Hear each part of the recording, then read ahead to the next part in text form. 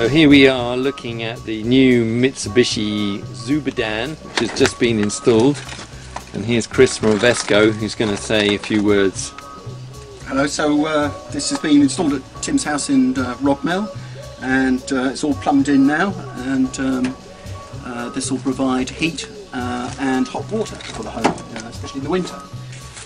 And we're very pleased to see an air source heat pump in Rodmell, or a second one as it happens in Rodmell. Maybe this will be an eco house this year. Maybe. And what would you say is the advantages of something like this? For you in Rodmell, because you're off mains gas, a heat pump means you don't have to use oil, so there's a big advantage there. Yeah. Definitely. Okay, and also to say that we're using it with solar panels. Yes, I saw those at the front there, so that's brilliant. And you also use a bit of wood fuel here too. We do. So you can offset some of the heat this might, or on a very cold day when this is struggling, then you can use your wood burner to back it up. Okay, good. Yeah, but this is a 14 kilowatt Mitsubishi EcoDan. It essentially works the same way as your refrigerator in your home, but in reverse. It extracts thermal energy from the outside air and converts it into your home in the form of hot water, much the same way as a conventional heating system.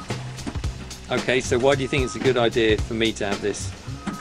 Well, the main reason is, well, there's a few reasons. That obviously you're reducing your carbon footprint.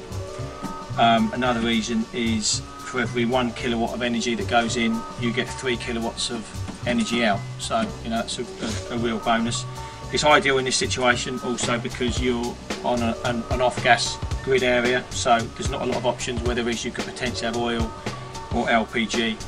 So obviously this is a lot cheaper. With oil prices going up and everything, yeah, and certainly when it gets colder, obviously oil's going up a hell of a lot. So this is probably the cheapest form of energy available. And you said one of the main things about this is educating the consumer so they know how to use it, because it's a low temperature system. Yeah, I mean, in a normal conventional system you run at 75-80 degrees and you have on-off periods for the heating.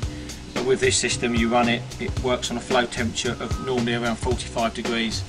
So you run the system really 24/7, and you might have on say 19-20, and you have a setback temperature in the evening, take it down maybe 2 degrees.